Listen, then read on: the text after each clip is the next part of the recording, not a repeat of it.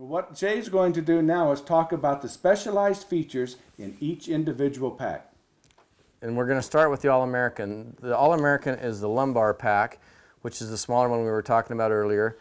It's designed to do anything, and that's why we call it the All-American. It would be fine for a big game pack. It's a little small. It still has ways and straps on the top here that you can actually put coats on top of it. It has a pull-out bow carrier. I'm going to go through this thing piece by piece. There's a lot of people that have questions on this pack in particular of how the heck does a fanny pack carry a bow. And we've figured it out. It's not a quick release system, because when we did that and we put that quick release system to play out in the field, the bow was floppy, and I don't like a floppy bow. Typically, when you're carrying a bow on a pack, the reason you're carrying it on your pack is you're either walking in the dark or you're walking out in the dark, or you're crossing a river, or you're climbing a hill. You need your hands free. If you're going to try and quick release your bow and it's on your back, you're not going to be able to go like this if you're trying to get to an animal anyway. You're not going to wave the flag at them and say, "Here I am." You know, so we didn't design this as a quick release pack system. This is designed to carry the bow well and tied up against the pack in the back without clocking you in the back of the head. So I'll get to the bow carrier and show you where that's at. On the All-American, it comes with a full suspension. The shoulder straps have the EVA foam. They adjust in the front and the back.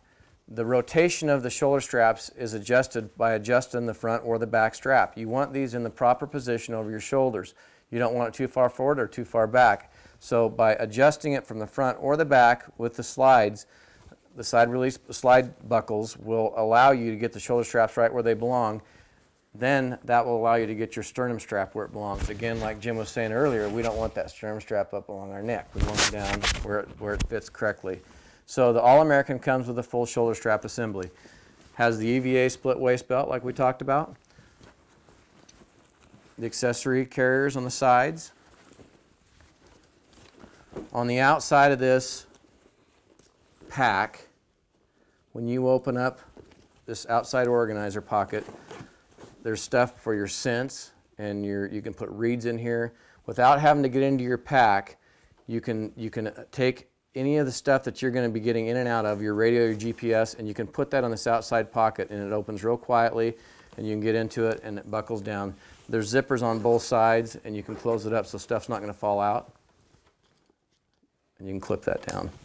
You know, I'm getting ready to take off for Ohio to hunt whitetails next week, and I'm going to be sitting in a tree stand, and this is exactly what's going to be hanging up there with this open so I can get to it. And we put a strap on this back here in the back, so you can use one of your tree stand screw-in hangers and hang this up on the tree right beside you, and you can get to that stuff. You can spin it around there and get to that stuff.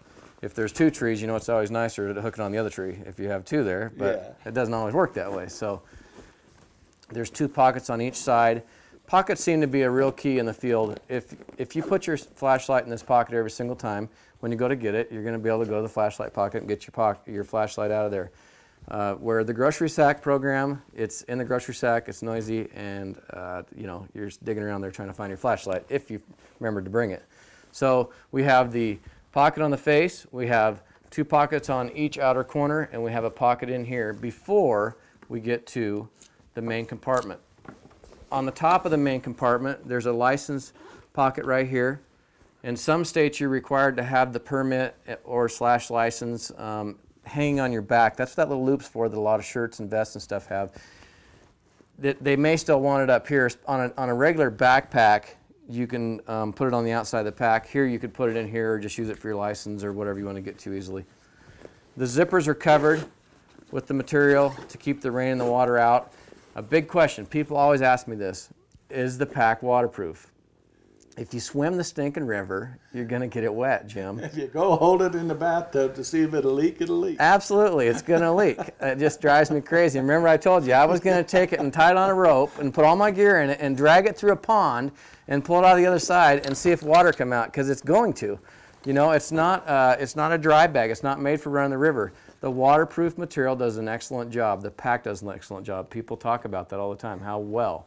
If it rains, my stuff does not get wet. And that's what we're after. So is it waterproof? The material is.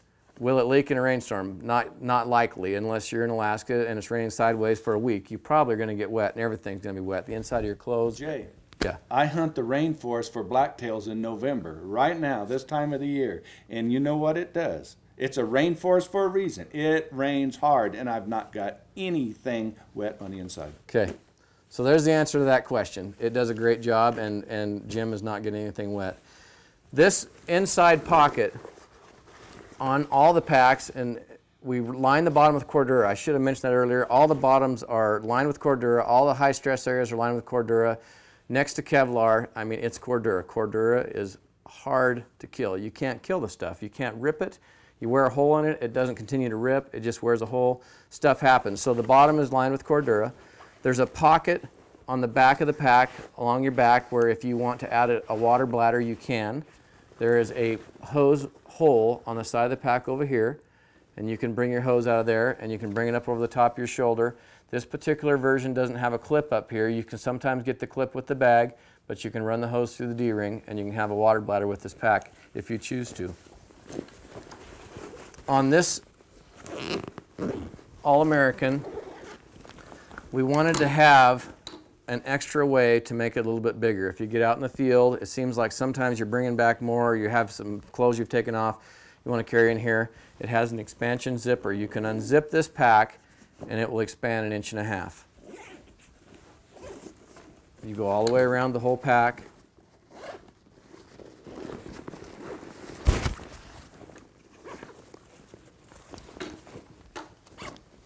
And the pack's going to move away from the back 1.5 inches. So you have a larger main compartment than you had when you started, which is nice if you need that extra room. You won't always need the extra room.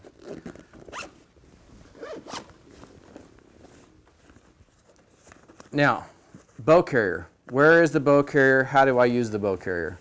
The bow carrier is in a hidden pocket in the bottom of the pack. On the bottom of the Cordura, there's a strip right here, and you can see the Velcro, and you're going to pull that thing open.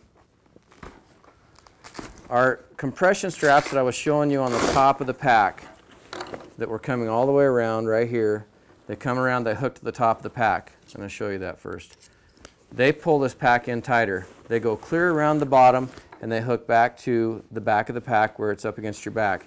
As you pull this thing in, if you're only using part of the capacity, it pulls it in so it's not sagging off your back. You can use these straps as compression straps to bring the pack in, and you can use these straps to put a coat on top up here. So once you have it loaded with the gear you want a rattly pack. What you want is you want a nice snug pack. Pull those things down and pull that pack in. When you're getting the bow carrier out, it doesn't matter if those are opened or closed. The bow carrier's in this hidden Cordura pocket down the bottom. It's not Cordura, it's Velcroed. The bow pocket comes out like that, and there's all this webbing that is very confusing to people. If you unsort this webbing, it's really not as confusing as you look. When you look at it, there's a closed loop right there on the top of this. And you can see it right there. That's a closed loop. There's adjustments down here at the bottom. And what we're going to do is we're going to take this thing where it comes apart right here, and we're going to hook this system into the D-rings up on the shoulder straps. Okay, what we're going to do is we're going to hook that bare code on this pack. And I'm going to take my time and show you how to do this thing so it's not too confusing. The bow simply, if you lay the pack on the ground, will simply fit into the pocket down the bottom like this. That's going to carry your wheel. There's a strap down here. This strap doesn't have to go through the bow anywhere. You can tighten it up if you want to. This assembly right here that I showed you earlier is going to come out of the pack. And what you do is you loosen this up like this. On both sides there's slide buckles. And you take that thing and it has elastic in the sides of it right here. So it's going to stretch. Just stretch that right over the top of the bow. Okay, we need to flip it. So let's pull that back out. Let's flip it over. What we want to do is we want this strap, and I'm glad we did that. This strap with the buckle needs to be on the inside. Yep, straight over like that.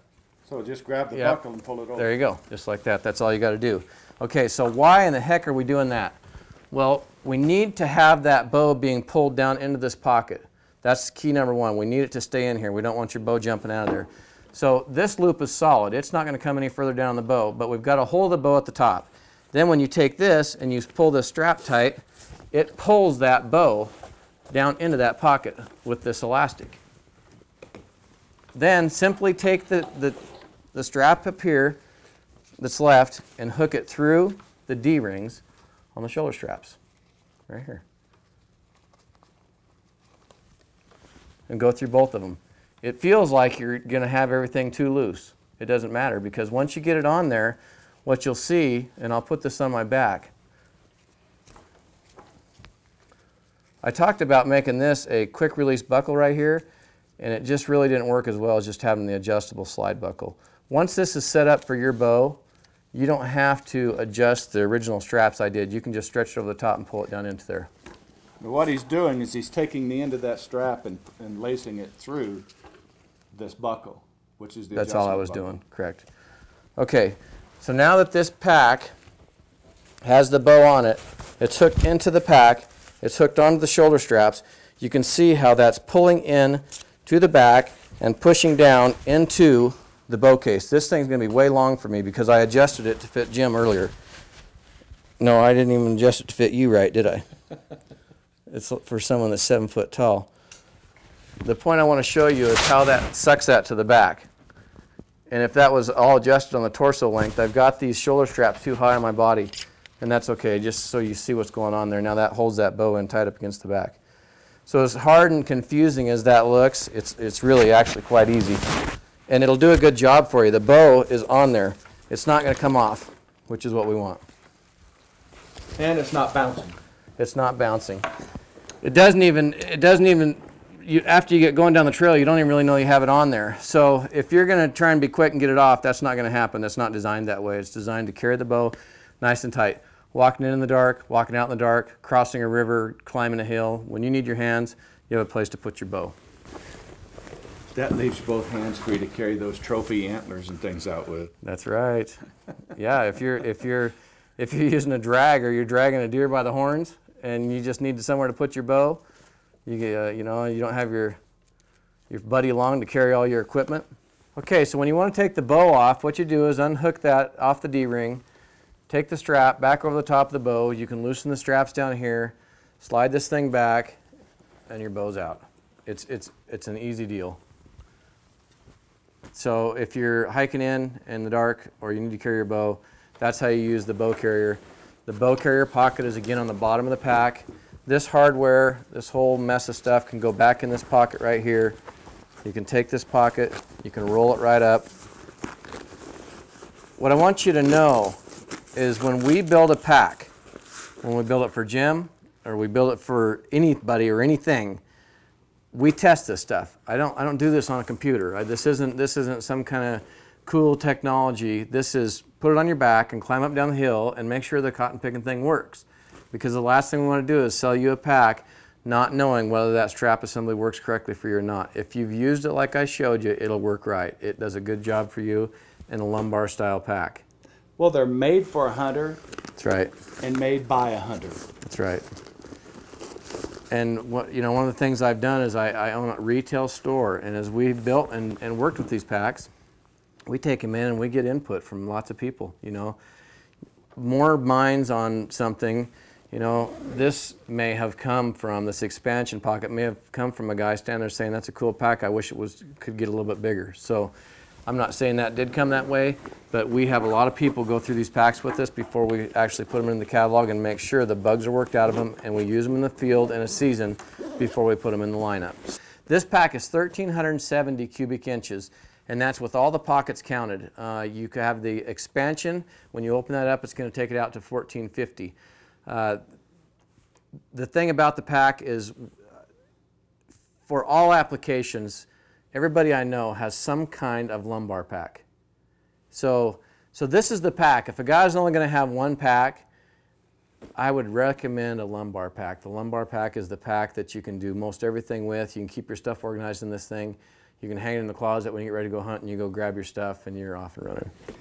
Unless you're going in 5 miles on a big game hunt, you need something to pack your meat out of it. That's right.